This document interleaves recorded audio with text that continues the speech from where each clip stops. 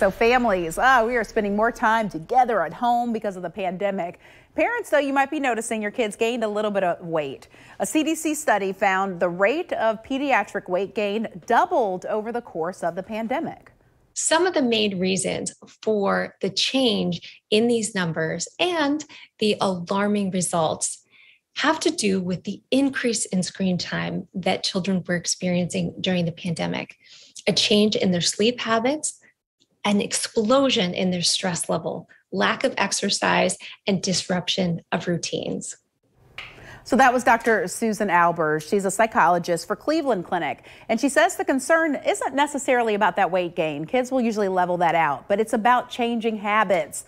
So what can we all do to help with that? So she says check the details. Be sure that the kiddos are getting enough sleep, that they aren't eating mindlessly in front of the screens, that they also have access to healthy food, and that they are staying active during the day. It is also so important to really avoid talking about weight or dieting, as that can be triggering. And in some cases, it could lead to eating disorders for the kids. Dr. Albers says stress can also play a big role in weight gain also. Check in with your child. See what their stress level is. Could this be at the heart of some of their eating? Help them to tune into their bodies and investigate when they're really hungry or when they're eating because they're stressed, bored, or anxious.